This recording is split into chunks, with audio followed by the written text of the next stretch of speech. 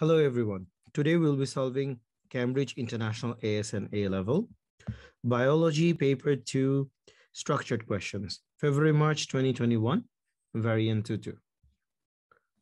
Question number 1A. Figure 1.1 is an image of a transverse section through the trachea of the gas exchange system. We can see the lumen of trachea. We can see ciliated epithelium of the trachea. We can see the perichondrium. Now, X and Y are to be labeled. So X, we can see it's a mucous gland.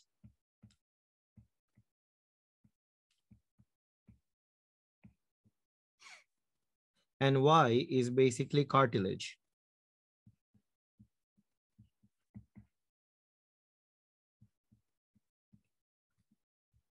So guys, this is the cartilage tissue, and this is the mucous gland.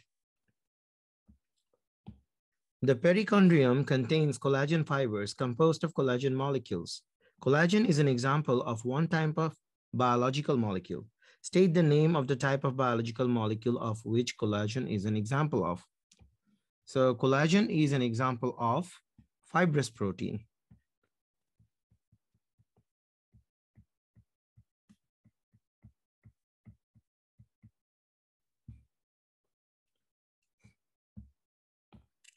Some structures in the gas exchange system are listed in alphabetical order in table 1.1. Write yes on the box provided if the structure contains smooth muscle. Write no in the box provided if the structure does not contain smooth muscle. So for alveolus, we know that alveolus does not contain any smooth muscle. So no. Bronchiole, bronchus, and trachea, all of them contain smooth muscle. So yes for all of them.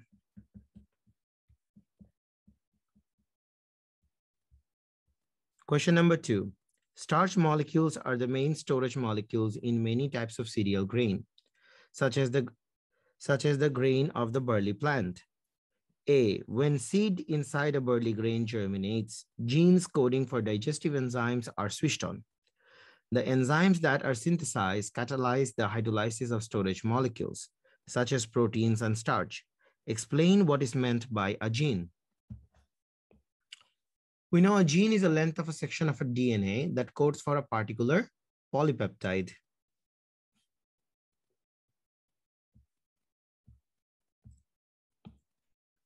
Question number 2.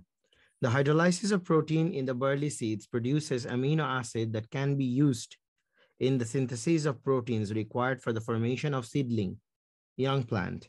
Figure 2.1 is an incomplete diagram of the molecular structure of the smallest amino acid, glycine. Each molecule of glycine has 2 carbon atoms. So, glycine amino acids, so there should be an amine group, and then there should be acid groups. So COOH. Complete figure 2.1 to show the molecular structure of glycine. We have done it. Starch is a mixture of 2 different molecules. Name these 2 molecules. Well, we know starch is a mixture of amylose and amylopectin.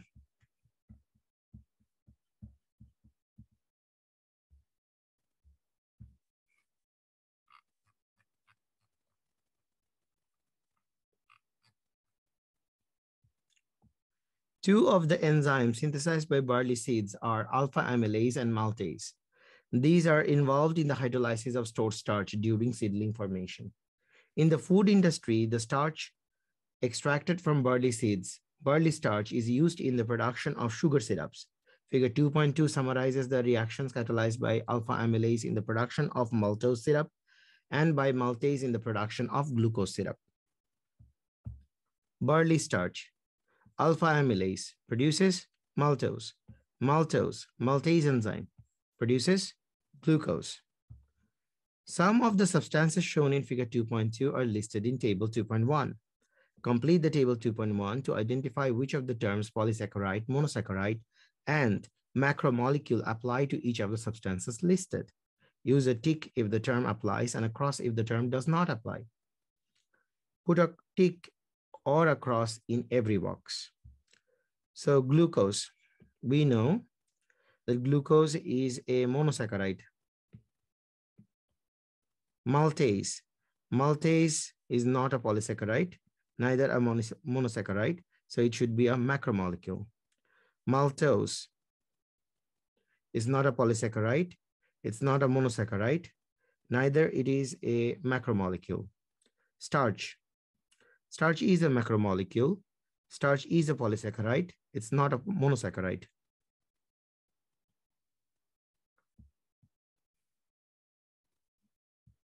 When producing sugar syrups, there are advantages in using enzyme extracted from microorganism. For example, some enzymes extracted from microorganism are heat stable. Heat stable enzymes are used to increase productivity because the reactions can be carried out at a higher temperatures. Suggest one other advantage of using enzymes obtained from microorganism rather than enzyme extracted from barley seed in the production of sugar syrup. So basically, enzymes are easier to extract from microorganism. Enzymes are not easy to produce, and neither it is easy to extract from eukaryotic organism. So enzymes are easy to extract from microorganism, which is why we take it from microorganism.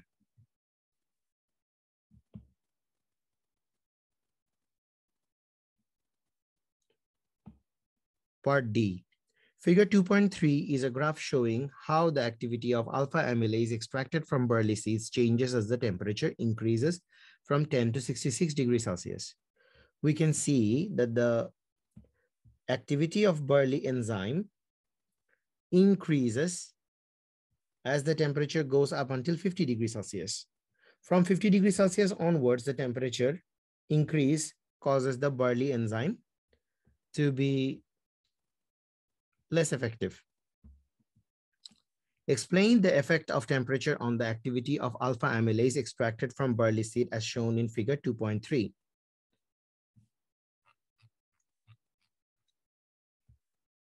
So from this particular graph, we can see an increase in temperature, as in general, increases the kinetic energy of the substrate molecule. And thus it increases the rate of successful collision between enzyme and substrate. We can see that the maximum activity of the enzyme reaches at 48 degrees Celsius. So at 48 degrees Celsius, enzyme activity and as substrate binding to the active site is occurring at a maximum capacity. At temperature higher than optimum, active site loses shape and decreases in activity.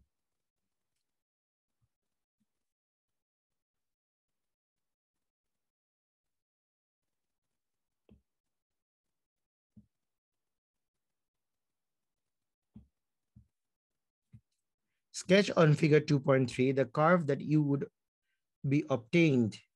You would be obtained using alpha amylase that is heat stable. So if we were to use a alpha amylase that is heat stable, then the curve that we would obtain would be at a higher, it would have a higher optimum temperature.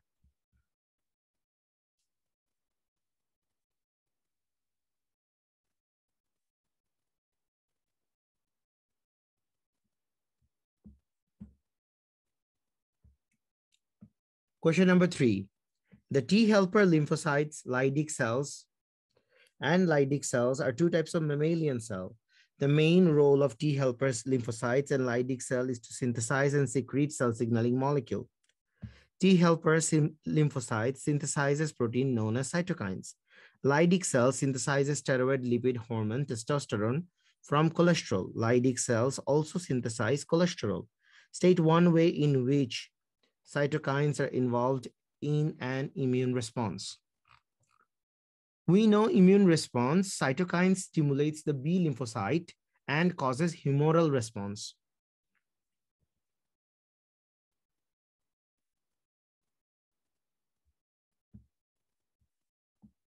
Figure 3.1 shows part of a mammalian cell. State with reasons whether figure 3.1 shows part of a Leydig cell or part of a T helper lymphocyte. In the diagram over here, we can see a lot of mitochondria.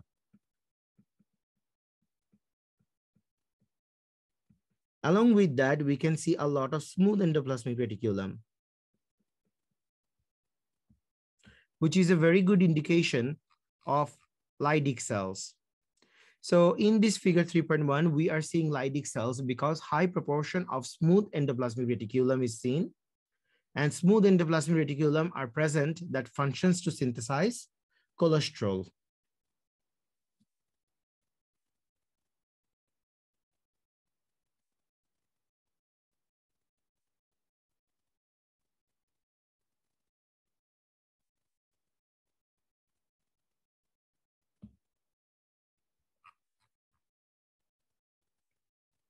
Part 2.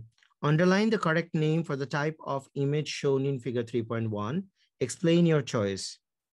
So in the previous page, we are looking at an image which is transmission electron micrograph. So the cell structure, we can see from this particular diagram that ultrastructure of the cells, such as the mitochondria and mitochondrious cristae can be seen. So the diagram has a very high resolution, and very thin section confirms the transmission electron micrograph is seen. Membranes of mitochondria and nuclear envelopes are also visible. As you can see, nuclear envelope and the membranes of mitochondria are also visible.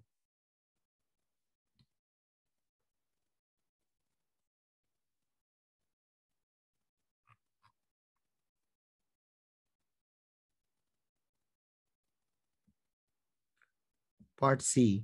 Testosterone molecules and cytokine molecules are transported in the circulatory system to reach their target cells. Testosterone molecules are able to enter their target cells and bind to receptors within the cytoplasm.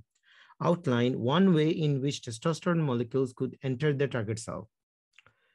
We know testosterone molecules are lipid soluble, so they can enter a cell by simple diffusion from higher to lower concentration down a concentration gradient via phospholipid bilayer.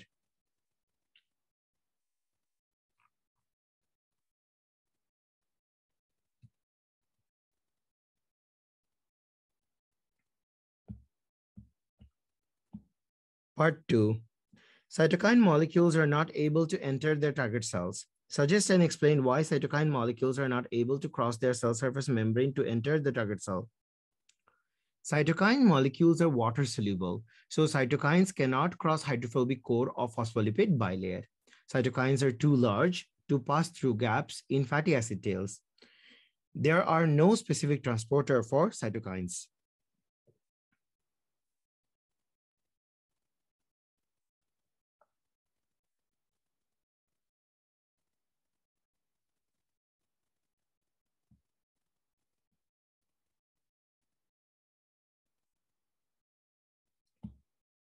Question number 4. A. Using a light microscope at a magnification of 400, it is possible to identify different types of blood cells in prepared slides of mammalian blood. Figure 4.1 is a key to identify different types of blood cell in prepared slides of mammalian blood. In figure 4.1, letters C, D, E, F present 4 different types of blood cells. Identify the cell types C, D, E, F in figure 4.1. Okay, so 1A, nucleus present. Go to 2. Large rounded spherical nucleus. Large and rounded spherical nucleus is usually found in lymphocytes.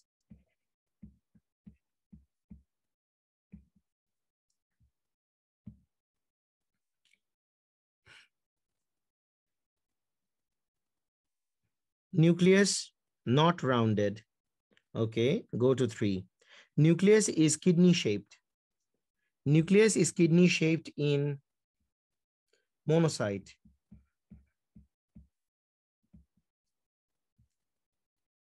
And finally, nucleus is lobed. Nucleus is lobed in neutrophil.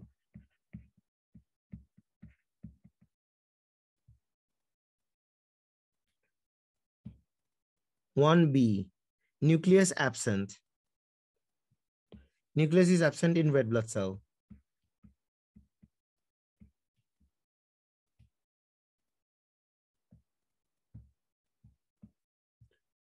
Part 2. Explain why blood taken from a person with an infectious disease may have a different number of white blood cells compared with blood taken from a healthy person. The person has more white blood cells as a result of immune response. Clonal expansion of B and T lymphocytes occur in response to pathogen. So production of macrophage also increases in a person, those who are infected with diseases.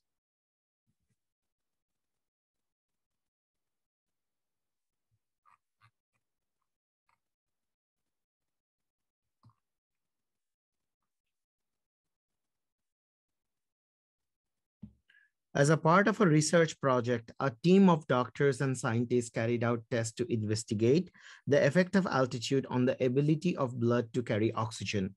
They assessed the changes in the oxygen carrying ability of their own blood as they walked from 1,530 meters above sea level to 5,700 meters above sea level over a period of 14 days. 5,700 meters above sea level is an extremely high altitude. Table 5.1 is a summary of some of their results. Percentage saturation of hemoglobin with oxygen in blood leaving the lungs. Day 1 at 1530 meter, 95%. Day 14 at 5,700 meter, 82%. Volume of oxygen delivered to tissues by 100 cm cube of blood. Day 1 at 1530 meter, 19.3. Day 14 at 5,700 meter, 19.2. Compare the results for day 1 and the results for day 14 in table 4.1. Explain the results shown for day 14. We can see there is a less percentage saturation of hemoglobin. We can see there is a less percentage saturation of hemoglobin with oxygen. And we can also see there is a 0.1 cm cube reduction in per 100 cm cube of blood. All right. Oxygen carried.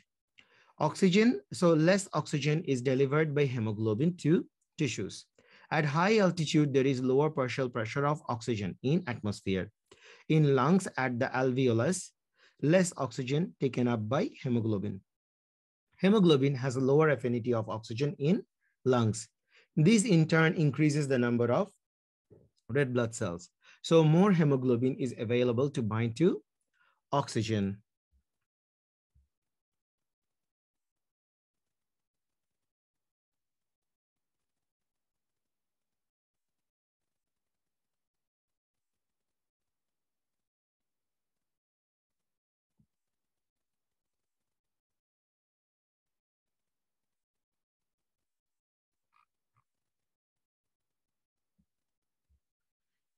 Part C, the results of research project have led to an improved understanding of disease such as sickle cell anemia.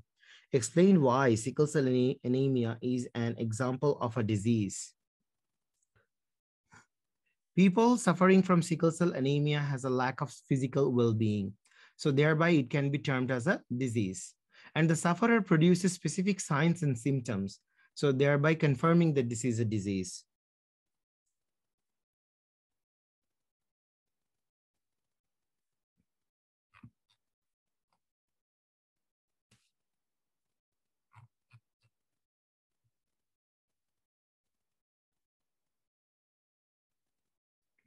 Question number 5.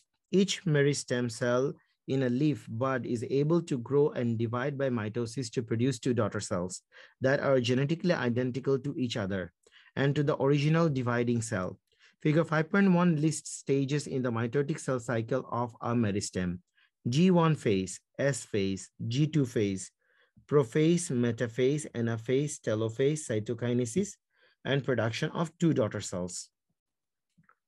Outline and explain the events occurring during S phase, metaphase, anaphase of the mitotic cell cycle that are important in the production of genetically identical daughter cells. S phase. So in the S phase, DNA replication occurs, and this produces two genetically identical DNA molecules, one for each daughter cells.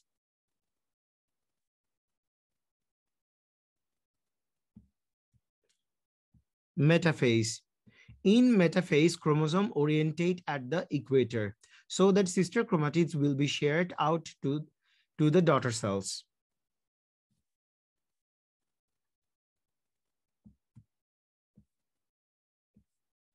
Anaphase.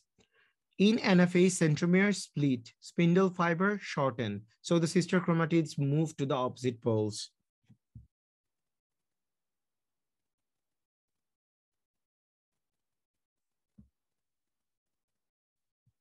Part 2.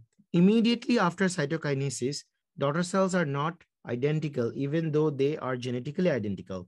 Suggest a reason why daughter cells are not identical immediately after cytokinesis.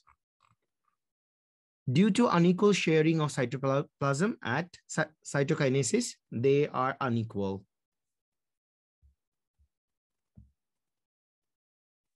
Part B. Some of the cells resulting from mitotic division in the young leaf form elongated cells that develop into xylem vessel elements. The xylem vessel elements are joined end to end to form xylem vessels. Suggest the structural changes that occur when elongated cells develop into xylem vessel elements and explain how these changes help xylem vessel elements. How these changes help xylem vessels to perform their functions in transport. Xylem vessels transport water and dissolved minerals from root to other parts of the plant.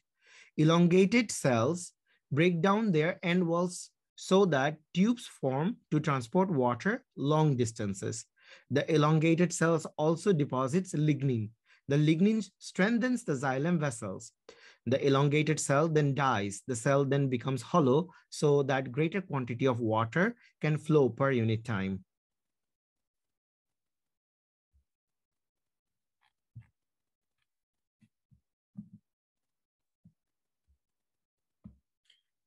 Part 2. Figure 5.2 is a plan diagram of a transverse section through a dicotyledonous leaf. Add a label and the letter X on the figure 5.2 to identify the location of xylem tissue. So xylem tissue is actually always located in the upper surface. So this is X. Question number 6. In March 2019, a tropical cyclone in the Southwest Indian Ocean caused widespread flooding in a number of countries. The flooding and the damage caused by the cyclone meant that many people were at serious risk of cholera. After the natural disaster occurred, many different areas reported outbreaks of cholera. Within a short time, the disease had spread widely and a large number of people were affected. A. Cholera is caused by bacterial pathogen. Name the bacterial pathogen that causes cholera. Cholera is caused by Vibrio cholera.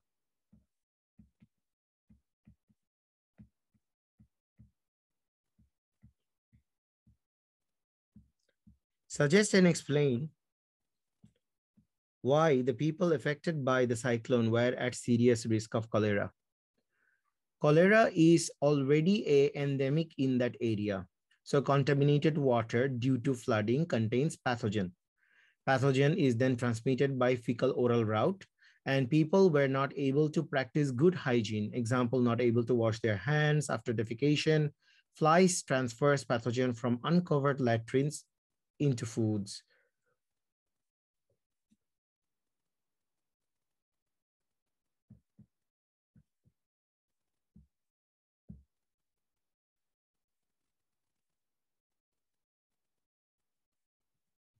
Part C.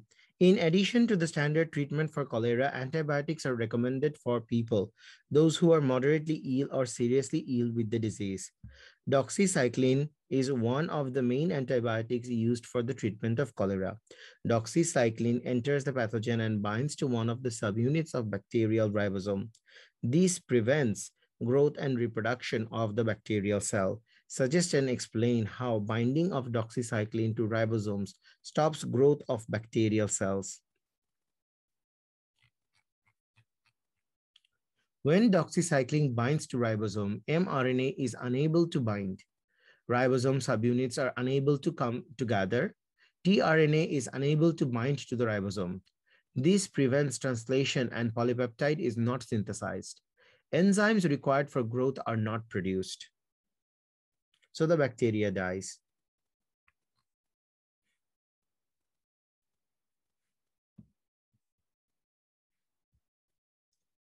Penicillin, which used to be prescribed for the treatment of cholera, has a different mechanism of action to doxycycline.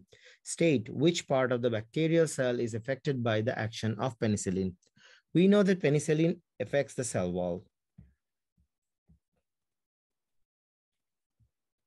Part D. Mozambique was one of the countries badly affected by the cyclone. As a part of the effort to prevent greater number of cases of cholera from occurring, two different approaches were taken. Approximately 900,000 doses of oral cholera vaccine were sent to Mozambique, and a large-scale vaccination program was organized. Medical centers were set up in Mozambique to treat people with cholera. Suggest and explain how two different approaches helped to prevent a greater number of cases of cholera from occurring.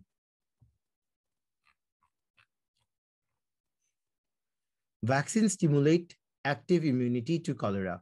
If people are infected with pathogen, people do not become ill with cholera.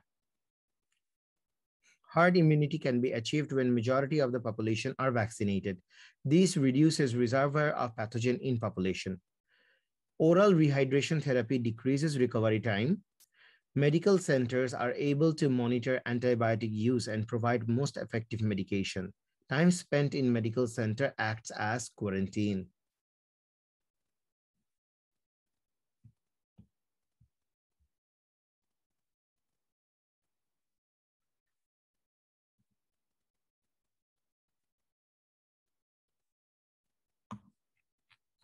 Thank you everyone for joining our lesson today. Subscribe to our channel and let us know which chemistry or biology question paper that you want us to solve next. Bye-bye.